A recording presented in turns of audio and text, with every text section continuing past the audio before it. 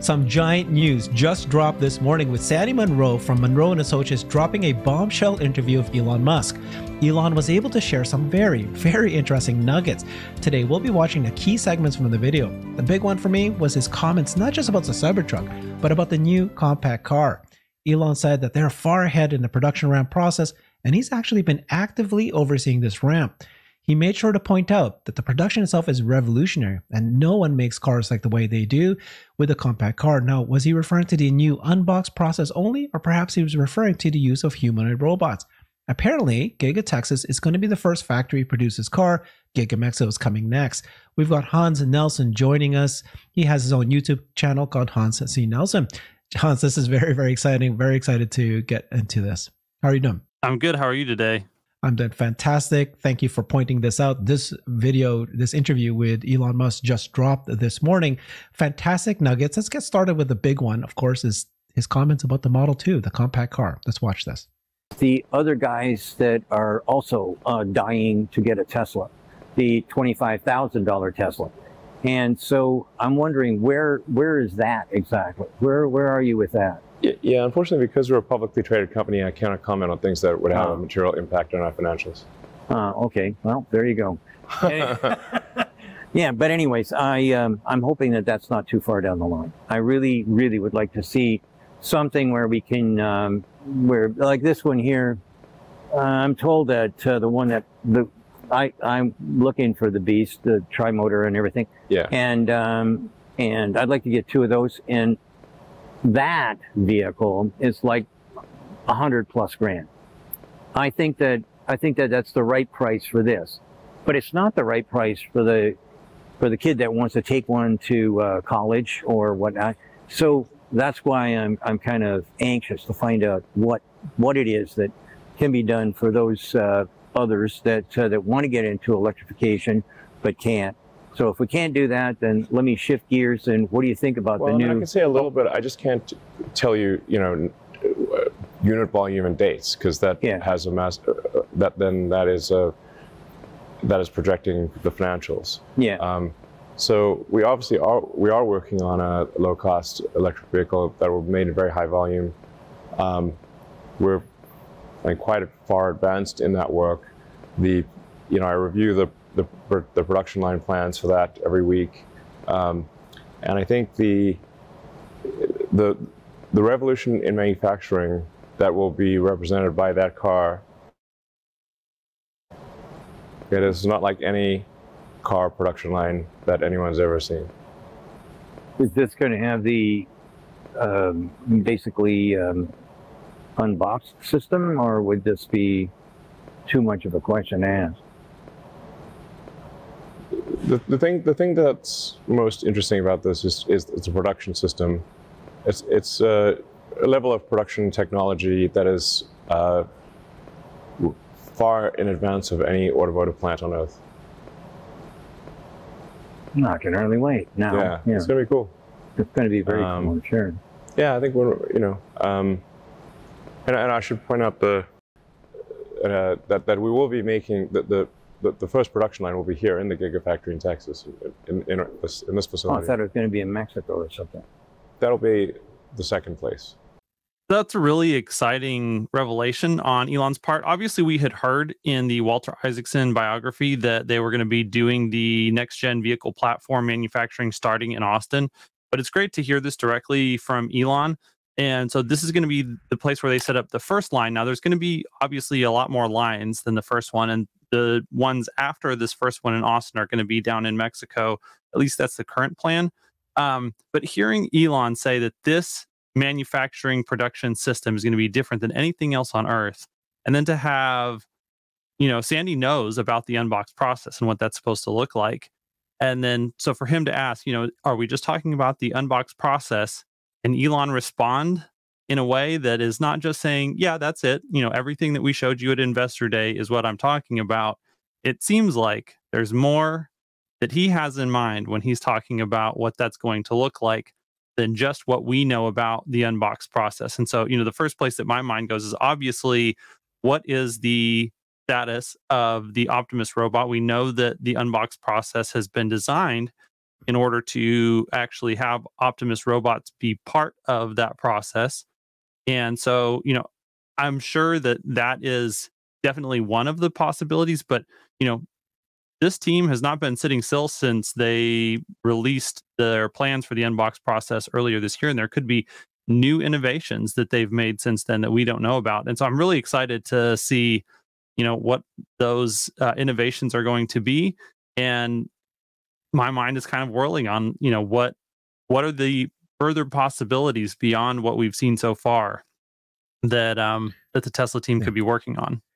Yeah, so for me, it was like two big things he said, right? So first of all, very reassuring that he said that we are well on its way for this production line. Well on its way. I've been personally overseeing this production line. The confidence in the way he said that was reassuring. People thought that this was delayed. Well, we're so focused on Cybertruck. Compact car is on its way. We're going to do it in Giga Austin first, Texas, before we do Giga Mexico. So that was just fantastic. And then, what does he mean by this is going to be revolutionary? I think it might be humanoid robots, right? I think you're right. That I certainly hope so. There. It's like you just said, it's got to be more than just the unboxed model. This is something that, regardless, even if it's not bots, it's still very exciting the way he was very confident about it. So I think that's big news and exciting news. Let's talk about the Cybertruck. There was a couple points he made, but one of the points he made was that this was not a beta company kind of model. Why they went all out for this? Let's just listen to what he said here. Those and popping them in, and I mean all the glorious stuff you did with the with how manufacturing should be done. It drives me wild why other people haven't done anything. But again, I don't know.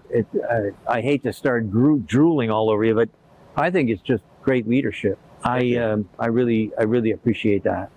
So, yeah, I mean, I push things very hard on the engineering front. We would have been more adventurous actually with the Model 3 or Model Y, but we couldn't take a chance on being too radical, because if those were bet the company cars. So. With the Cybertruck, it's no longer a bet the company situation. So we have the freedom to be adventurous here. So let me ask an adventurous question. Okay, so I made a lot of noise about what I think the future is going to look like. And one of the things that I've said is that probably the biggest car company on the planet will be BYD. And then I'm putting Tesla in on second, simply because BYD's got such a head start. Sorry about that. I cut it in the wrong place, but I think he just completes that sentence. Elon says that it's any company that's willing to be able to kind of adapt to the times and make changes. I will play the second part of it where he talks about the engineering is so important. But what's your thoughts on his comments there? Bet the company. Yeah. So, I mean, that's one of the things, if you go back to the Model X, that it was a very complicated product. And he had said afterwards, if I could go back and do it again, I don't know if we would have made some of the ambitious design choices that we made originally to put in the Falcon Wing doors and, just a number of things. It was a product that was basically a Fabergé egg. And so the Cybertruck is kind of getting back to some of that very adventurous and risky design approach that they had with the Model X that they haven't really had with the Model 3 and the Model Y. And exactly for the reasons that he stated, that, those were critical products that not only had to get right, but they had to get to huge volumes on those. And so complicating the manufacturing process was something that was more difficult for those products. Because, if you want to make 1 million, 1.5 million, 2 million Model Ys a year, then you need to make sure that that product is a product that you can replicate at high quality, easily and repeatably. The Cybertruck, we've seen so far that the stated goal is 250,000 vehicles per year, which is a little bit more than they're selling in S and X combined, but it's kind of still a niche product. Now, hopefully, I would love to see them make a lot more than that. I'd love to see anywhere from 300 to 500,000 a year units of the Cybertruck. I think that the market could definitely absorb that type of production. at the cost that Tesla will be able to supply those to the market, especially if you get into 2027 to 2030 in that time frame. But it allows them, if they're not shooting for that 500,000, a million, 2 million run rate in the near future, then they actually have a little bit more wiggle room to have a product that's a little bit more difficult to manufacture.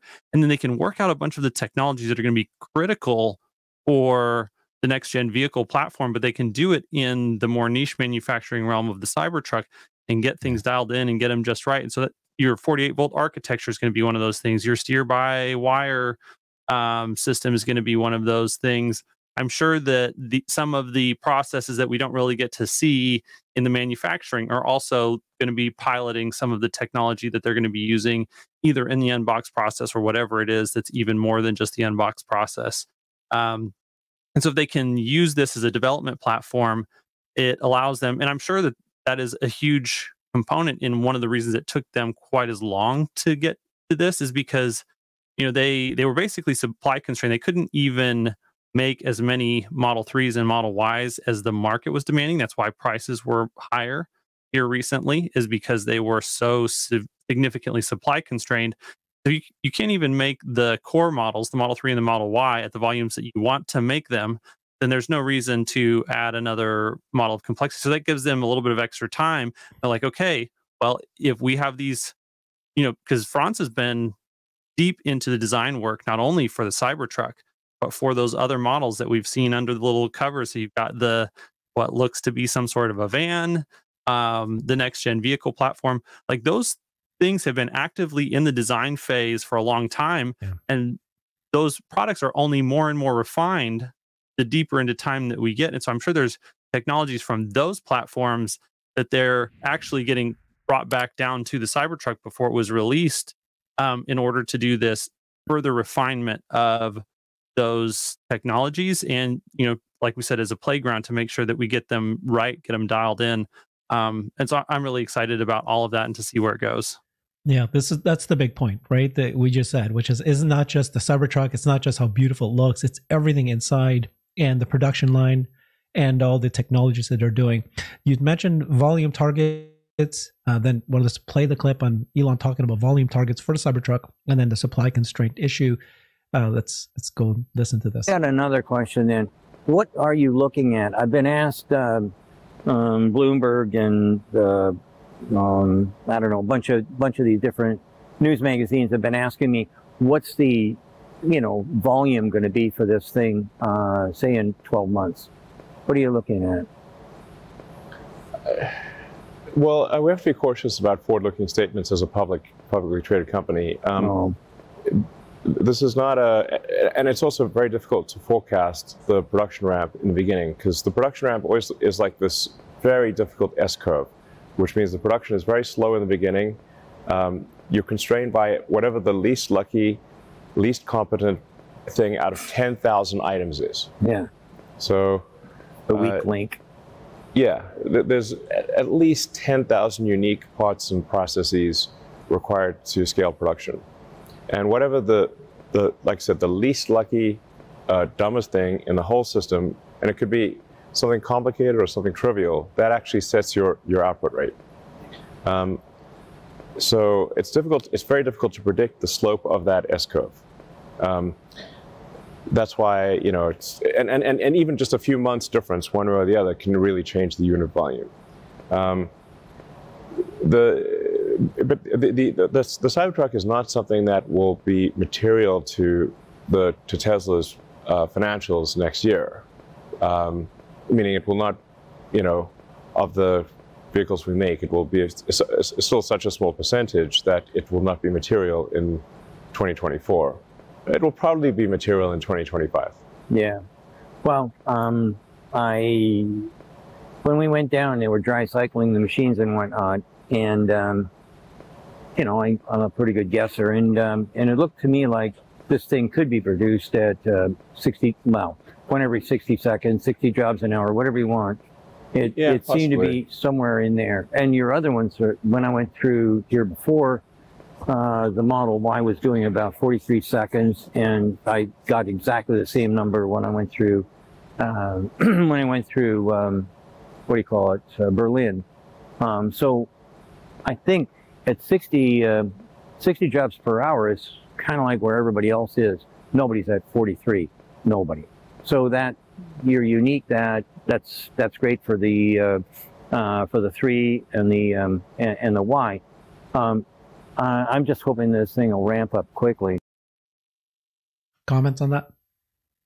Yeah, there's a couple of different directions we could go with this. One of them is just to, reiterate the point that Jeff has made with you that is a very important point, that there's so many new things on this vehicle that when there are new things, not only is it new from a technology standpoint, but it's also new from a supply chain standpoint. And really the supply chain aspect is going to be the thing that limits the ramp of the Cybertruck. I would say much more so. There's going to be, headaches as they try and ramp up these lines in the factory and get all of the machines dialed in and all of that stuff. That's definitely part of it.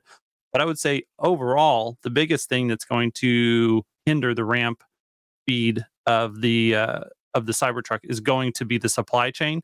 And with all these new components that they're adding into it, that is going to be even slower.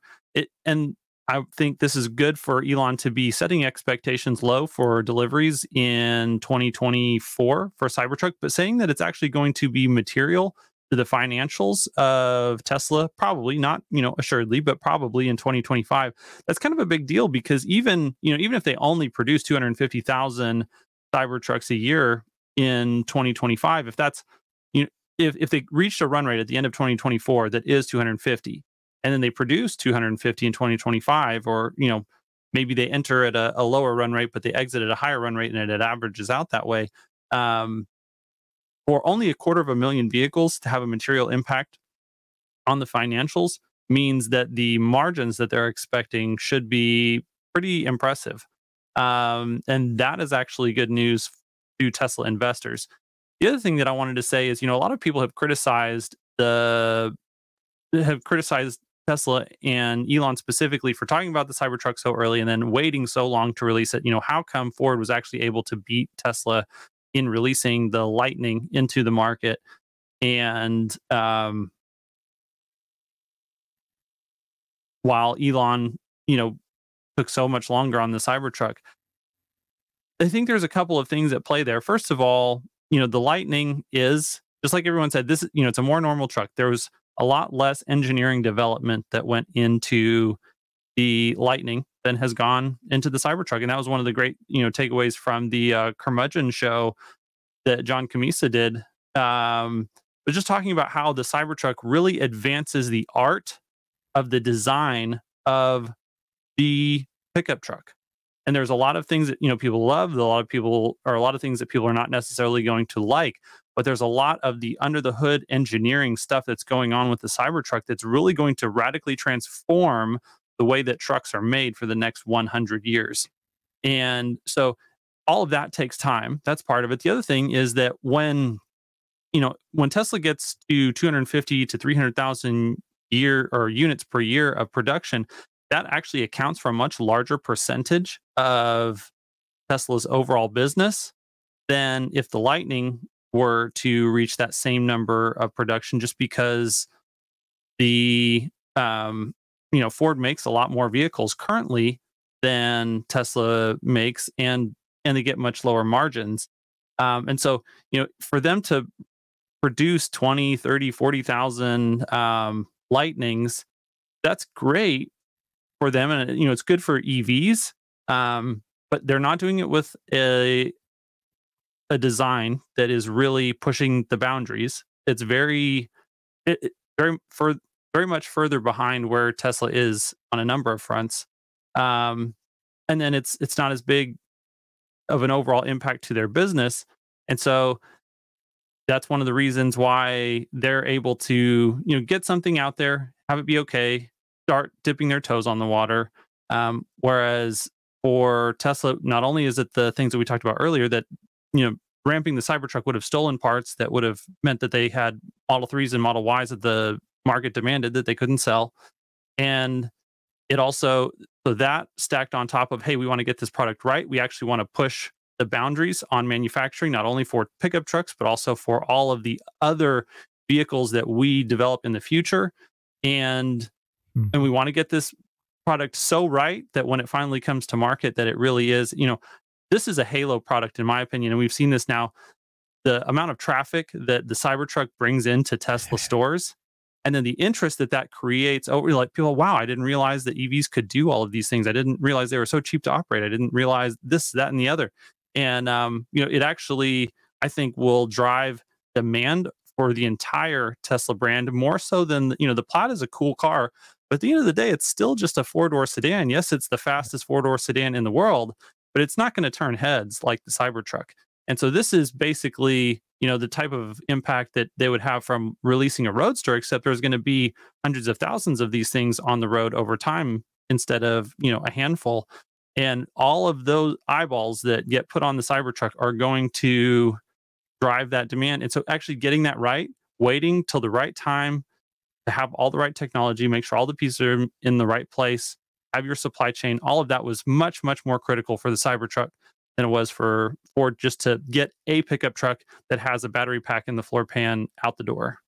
Yeah, it's good to hear Elon confirm that this is what wasn't a bet of the company kind of thing, and so they could take their time, but really perfect the production, the technology, and like you said, supply chain was one of the big issues, and he mentioned it. What I like what he said was that there's this S curve, very, very slow, and then it goes really fast, and this is where many people are still yet again kind of thinking, oh, it's going to be very slow, therefore it's going to be small numbers, it's going to be a niche product in the future. No, this was designed for manufacturing first, and once they nail this, particularly his confidence wasn't just about the production, his issue is the supply chain. And once they nail the supply chain and they get everything, the least lucky part is available, then this thing's going to start flying. It's already at 60 cars per hour. So that means every 60 seconds there's a car. That's already pretty friggin' amazing at this point when you're just launching it, and they can improve it. Okay, let's listen to the supply chain issue. That's the reason why the Model 3, Model Y were reduced, and let's listen to that part. What was the biggest hold up? I mean, everybody's been, holding their breath for at least 4 years. So what really was the biggest challenge? I think people sometimes forget. It's not like we're going to deliver the car in 2019. We announced the car in 2019. I think we sort of expected perhaps it would be in production in a couple of years later, in 21 or something like that. There was a worldwide pandemic. Then there was a global chip shortage. And there were shortages of so many parts. It would be irrelevant for us to bring to market a car for which that we simply do not have parts to make. Yeah. So that's a pretty good reason. Yeah. So I've got I got no parts. It would add complexity, but we would not ship any incremental units. And that's it would actually make the company worse. Yeah. So at the end of the day, I wasn't going to try and answer that question. A lot of people have been asking. Well, first off, we were under an NDA kind of thing, and then people were asking me the same question over and over again, and I'm thinking, you know what? This would be a good time for you to shut up, Sandy, and let's find out for sure. And that's exactly what I was thinking. Yeah. It just wasn't there. We couldn't make them. So now, for a few years there, we actually couldn't even make enough of the Model Y and Model 3. We were actually production constrained because of multiple part shortages. So the global pandemic shut down massive sections of the global supply chain. Yeah. It was true for everyone. Yeah, true for everyone. Nobody was immune to that stuff. Correct. So it was just, if we can't even make enough of the cars that we have already designed, what's the point of bringing a new one to market? Right. I like that, eh? If we can't make enough of the part, what's the point of bringing a new one to model? But so this was not delayed because of what people were thinking that, because of production issues or, concerns about manufacturing. No, this was just simply supply issues. There was a global pandemic that happened. Your thoughts on that? Yeah, I jumped the gun a little bit on the last, on the last segment, but it's all those things that I just mentioned about the not being able to produce enough Model 3. They needed to ramp up production on Model 3 and Model Y as much as possible. And so, trying to bring Cybertruck market in the middle of, I can't make enough Model 3s and Model Ys, it just doesn't make sense. And so then, someone might say, well, yeah, Ford was able to do it. And that's where I would go back to the point that I made earlier that, yeah, it was Ford didn't ramp production of F-150 meaningfully. They knew they didn't have enough demand to just make an infinite number of F-150 Lightnings and have people actually purchase them. So they're kind of testing the water to see, is there demand for this product? Whereas with 2 million reservations for Cybertruck, you can't release this car and then never ramp up production beyond 10, 20, 30, 40,000 units a year for years and years and years on end when you have a backlog of 2 million orders. So they had to be ready to actually ramp as quickly as they could once they released it. So that's the only extra point that I would make on that one. Perfect. This was fun. It was great to examine they're really just the key points that we got from this interview. Lots of great nuggets. Thank you so much, Hans. Follow him on his YouTube channel, Hans C. Nelson. Thank you, everybody. Bye-bye. I've created a website that is the most comprehensive resource for the Tesla investor. Please check it out. Simply go to my website at herbertong.com.